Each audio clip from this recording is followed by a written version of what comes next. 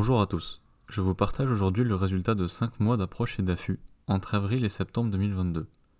Durant ces mois, j'ai réalisé plusieurs dizaines de sorties et ai passé plus d'une centaine d'heures dehors pour repérer, sélectionner et chasser le brocard que je souhaitais. Ces nombreuses sorties ont été l'occasion pour moi de croiser de nombreux animaux et d'assister à de superbes scènes. J'ai choisi de ne pas mettre de musique sur cette vidéo pour vous faire profiter au maximum de l'ambiance et des bruits que nous offre la nature à cette époque.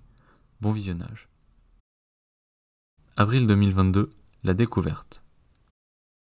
Je commence ce récit de mon été d'approche au Brocard au 14 avril, jour où j'installe mon premier piège photo. Ce dernier me permettra de sonder le territoire de chasse avant mon départ pour un voyage qui fera l'objet d'une autre vidéo. J'y réfléchis depuis plusieurs semaines et j'ai un endroit en tête pour le placer. J'en profite également pour faire le tour du bois et croise ce beau petit brocard qui m'avait également repéré. Mai 2022. L'expérimentation. Dès les premières minutes, je fais partir un brocard qui m'a entendu, mais moi, je l'ai reconnu. C'est un brocard que j'ai déjà vu l'année précédente et qui est reconnaissable à son andouiller arrière. C'est décidé, il sera surnommé Diagonale.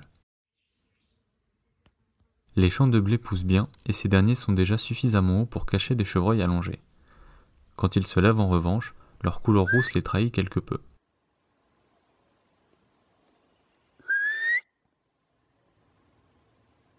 Je suis assez impressionné par la hauteur des bois de ce chevreuil.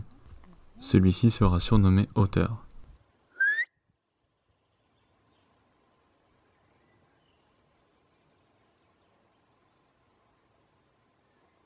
Cette rencontre durera près de 30 minutes et je décide de tenter une approche pour le photographier de plus près.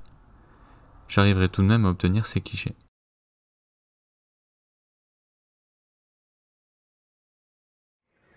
Aux premières lueurs du jour le 21 mai, j'arrive sur un champ où se reposent plusieurs lièvres. C'est toujours un joli spectacle à cette heure-ci.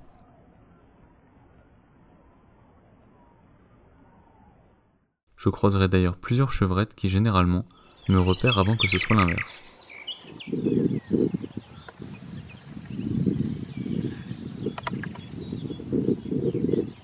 Je recroiserai également une connaissance des années précédentes, reconnaissable par sa tête bizarre. J'ai eu l'occasion de le voir l'an dernier et de pouvoir le photographier. Je reviens le lendemain et cette fois-ci, c'est un blaireau qui viendra à quelques centimètres de moi. Il repartira tranquillement, pas aidé par ses sens peu développés. J'aurais même eu besoin de l'alerter pour qu'il me voie. Juin 2022, persévérance. Je découvre ce superbe brocard au piège photo. Le 1er juin passé, je peux désormais me promener avec la carabine en plus de l'appareil photo. Un nouveau brocard fait son apparition. Il est couché dans un champ de coquelicots lors de notre première rencontre. Son surnom est tout trouvé, Coquelicot. Je commence à sortir plus régulièrement et par tous les temps. Cela me permet de découvrir de nouveaux animaux, de me calquer aux habitudes de certains et d'avoir une vraie idée des animaux sur le territoire. La végétation a bien poussé et c'est désormais très dur de voir les chevreuils dans les champs de blé. Je recroise d'ailleurs un des premiers que je vous ai présenté, hauteur. Un matin en arrivant, je repère cette chevrette au milieu d'un champ. Vu la taille de son ventre, elle a dû mettre bas dans les jours qui ont suivi. Nous sommes fin juin et c'est la pleine période des mises bas. J'aurai d'ailleurs cette belle surprise au piège photo, une chevrette et son petit, et ce dernier est vraiment adorable. Juillet 2022, à plein régime.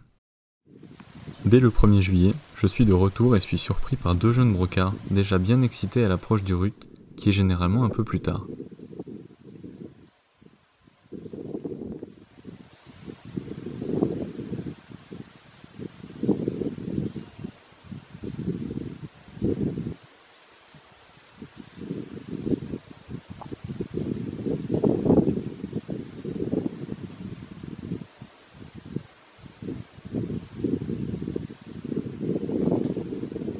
Je multiplie les sorties et ne compte pas les heures.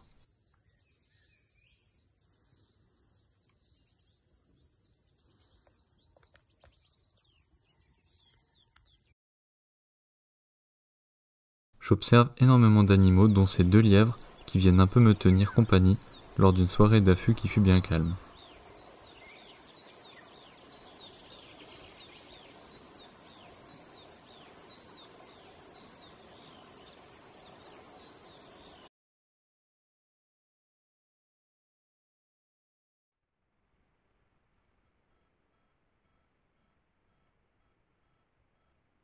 Malgré beaucoup de sorties et l'aide de pièges photos, je continue de découvrir de nouveaux animaux. C'est le cas de ce brocard que je n'aurais vu qu'une seule fois en 5 mois et que j'ai raté alors qu'il était dans une situation idéale. Le rut est déjà là et les brocards sont très réceptifs à la peau désormais.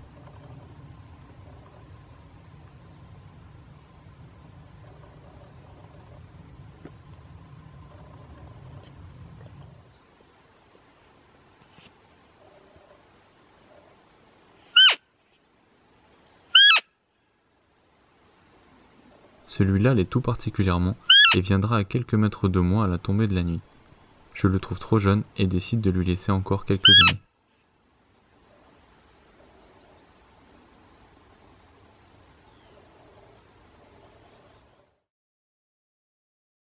Les chevreuils sont d'un roux vif désormais, ce qui facilite leur repérage en sous-bois, mais aussi en plaine.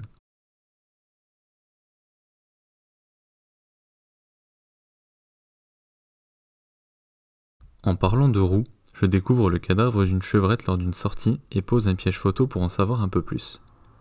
L'origine de cette mort est incertaine, mais les bénéfices retirés pour le renard sont eux certains.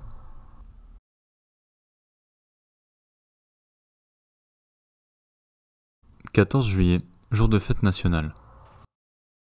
Je repère ce renard à 150 mètres et l'approche. Je suis à bon vent et arrive à 50 mètres de lui.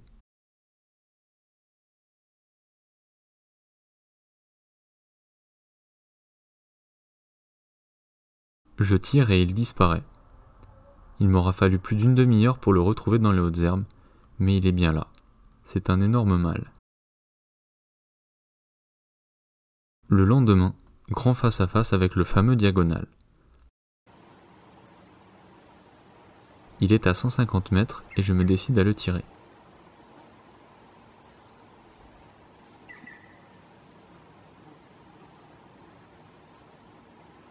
Malgré 5 minutes de face-à-face, ma position de tir n'est pas bonne et je ne veux pas risquer de le blesser.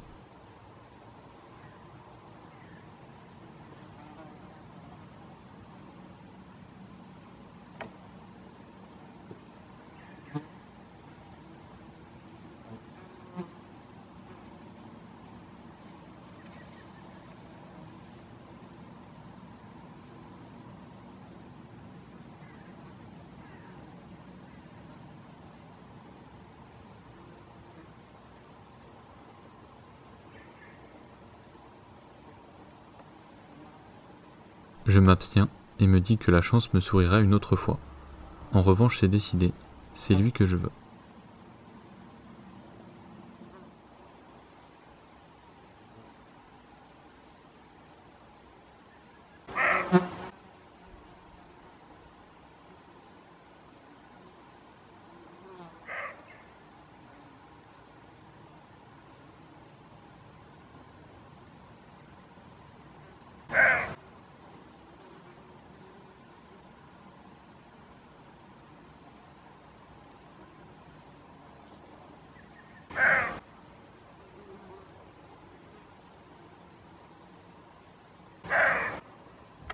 « 15 jours plus tard et remis du Covid, je croise cette chevrette qui sera accompagnée de courant.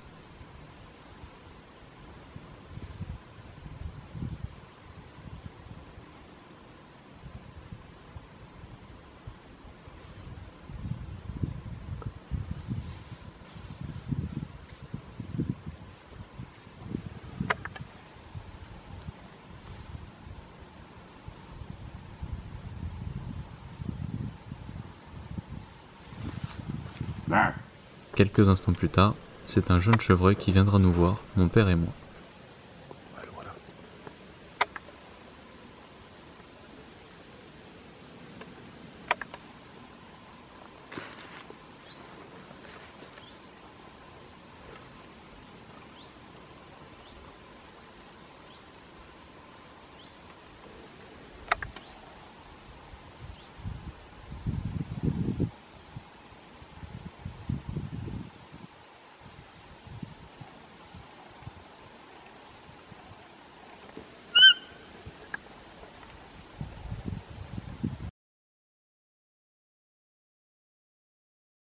Août 2022, l'accomplissement. 1er août et une soirée absolument grandiose. Cela fait à peine 10 minutes que je suis au poste d'affût, et ce brocard vient me voir.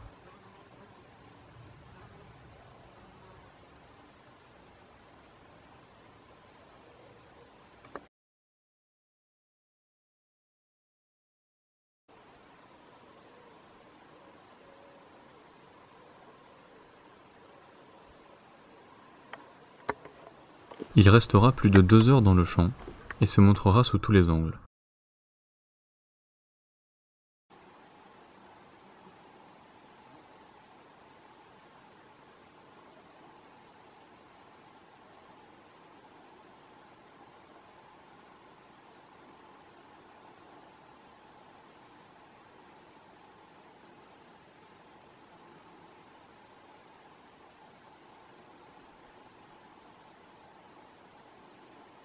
Je repars pour changer de poste et vois une chevrette avec 2 petits au loin.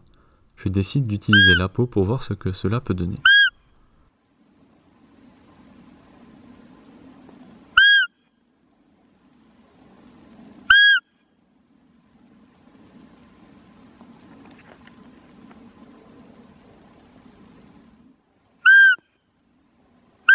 C'est incroyable, les 3 chevreuils arrivent à toute vitesse vers moi. La peau les rend complètement fous.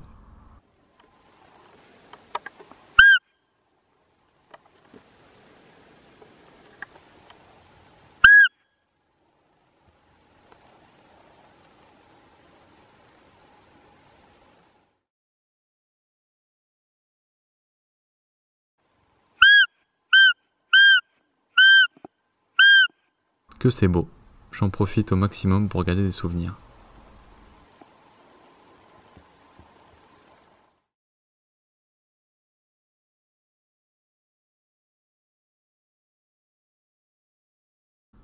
Je reviens le lendemain et encore une opportunité sur le jeune brocard de la veille. J'hésite pendant longtemps mais ne tire pas.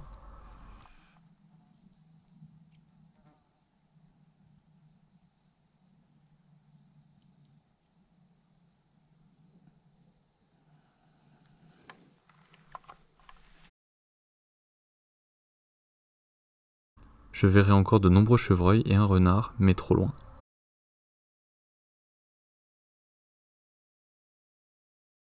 Nouvelle soirée et un nouveau brocard fait son apparition sur la place habituelle de Diagonale. L'a-t-il chassé? A-t-il été tué? Je n'en sais rien. Le lendemain, je prendrai seulement ces 2 clichés à la tombée de la nuit, une femelle et ses petits. La nuit passe et je retourne sur le territoire dès les premières lueurs du jour le lendemain.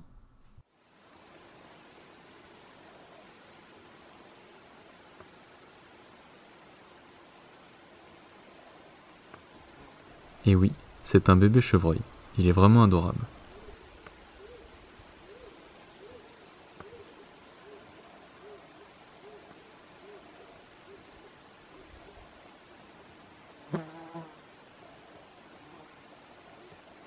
Il restera ici longuement avec sa mère pendant plusieurs jours.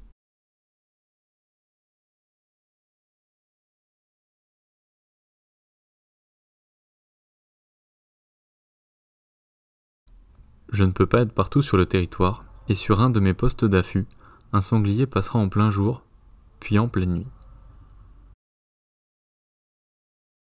Avec la canicule, les champs sont secs et sans herbe.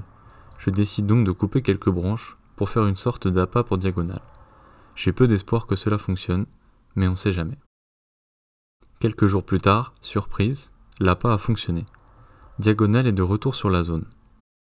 J'y vais le soir même et après un premier affût à un endroit, je change de poste pour arriver sur la zone un peu plus tôt. Je descends la pente à environ 19 h et le surprends à manger au milieu du champ. L'animal est à 160 mètres, mais a repéré quelque chose de suspect. Je dois faire vite et n'ai donc pas pris le temps d'installer la caméra. Je vous repasse donc les images de notre précédent face-à-face, car la scène était identique et au même endroit.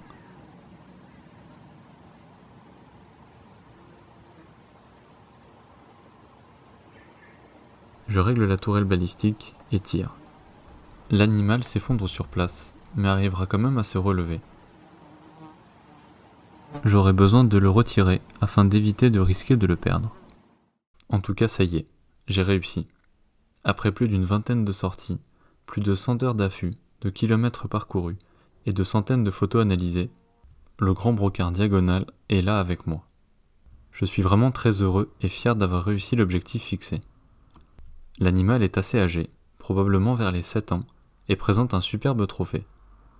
Après cotation, il obtiendra une médaille de bronze avec 111,25 points CIC. Un brocard suivi depuis plusieurs années et qui arrivait à son apogée. Je suis vraiment ravi, quel bel animal.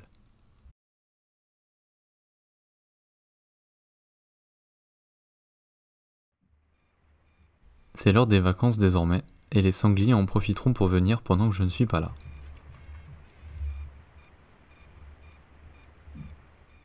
Septembre 2022, un avenir prometteur. Je reviens sur le territoire le 9 septembre pour relever les pièges photos, et j'en profite pour faire le tour du territoire. Je croiserai ce superbe brocard qui, avec plus d'épaisseur, ferait vraiment un trophée exceptionnel.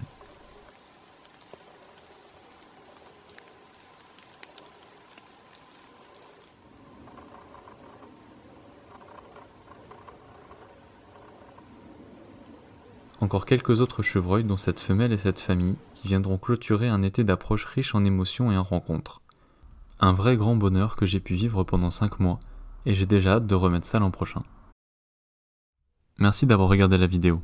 Si vous avez aimé, n'hésitez pas à vous abonner. Et pour plus de contenu, retrouvez-moi sur Instagram et Facebook. À bientôt!